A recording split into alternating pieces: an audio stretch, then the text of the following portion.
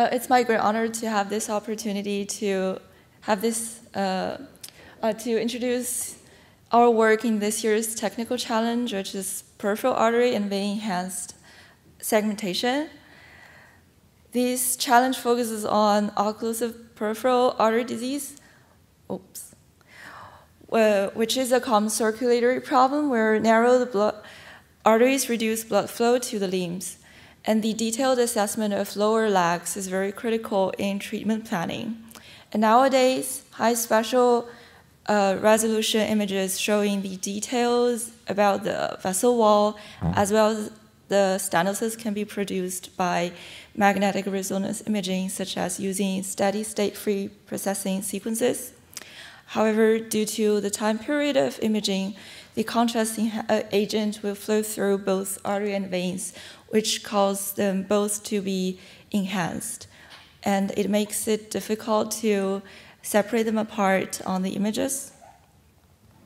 Thus, our goal is to build an automatic algorithm to segment both artery and veins at the same time from the pictures. We set up our method as following. First, we need to generate reference segmentation for the subsequent evaluation of the model. Then we train the model, and finally we test the model to evaluate the model performance.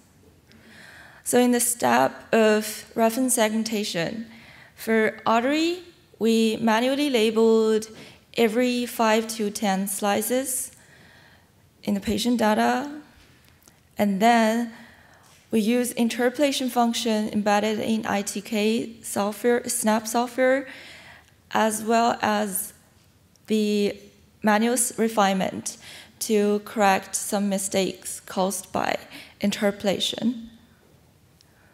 And we use this as the reference segmentation for artery. As for vein, since the structure of vein is much more complicated than the artery, so we decided to segment the whole vessel system first using 3D level set with ITK SNAP. And then we also did some manual refinement to correct the mistakes caused by this semi-automatic 3D algorithm, a 3D level set algorithm.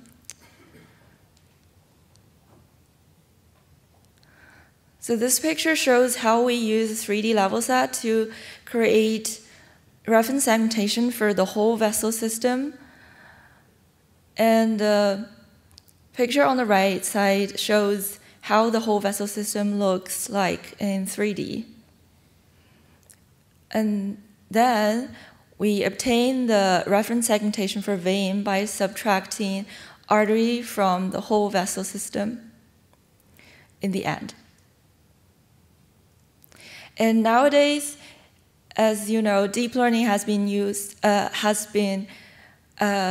shown outstanding performance in image analysis and pattern recognition. For example, UNet, as named after the shape of the network, has been prevalently used as an efficient end-to-end model to do medical image segmentation. To prepare for training the model, we did some pre-processing to the training data. By the end of the challenge deadline, we finished labeling 4 patient samples as training data. And then we crop each patient data into 2 separate legs so that we get 8 separated legs. Each leg contains 832 slices, so that we get the total number of over 6,400 slices for training. However, even if 2D dense unit has a great ability in doing medical image segmentation, we still face some specific challenges in this scenario. For example, first, if we use pure 2D dense unit, we lose a lot of information in the longitudinal direction, which we may take into account for the higher accuracy. And also, if we do use a 3D dense unit, we face a problem of a small size of data, which may cause the model to overfit quickly. And third, the segmentation object is also relatively small compared to the anatomical context in the image, which may have a large portion of overlap errors, which may cause it difficult to tell if they are artery or vein. However, we just plan to maybe throw the reference segmentation for both artery and veins simply to the network and let the network learn the judgment by a human. So to solve the first problem, we come up with an idea of taking each 5 adjacent slices as a stack to put into the network so that we have the information in the longitudinal direction. And to tackle the second problem, we applied some data augmentation, which contains some horizontal vertical shifting and random flipping rotation scaling to create more data so that we can enlarge our training data. As for the small object, we were inspired by some previous work relevant to this topic, that we can use multitask learning to get higher accuracy in this problem. So in multitask learning, since we have reference segmentation for the middle slice in the input stack for both artery and veins, through the training network, we can get predicted segmentation for vessels and arteries, so that we can calculate binary cross entropy between the reference and the predicted results. We get the loss for both whole vessel system and the artery. In the upper part, to get the predicted results for whole vessel is called task 1, and to get the predict segmentation for artery is called task 2. By summing up both losses, we can get a total loss, which we can use as a minimization object, so that we can better our UNet network. Since we have obtained the predicted results for both artery and veins, we have to define the overlap pixel between the 2 classes. So in this case, we say if the pixels is defined as whole vessel in task 1, and at the same time it's classified as artery in task 2, we say this is artery, and if it is defined as whole vessel in task 1, but its background in task 2, we classify this as vein.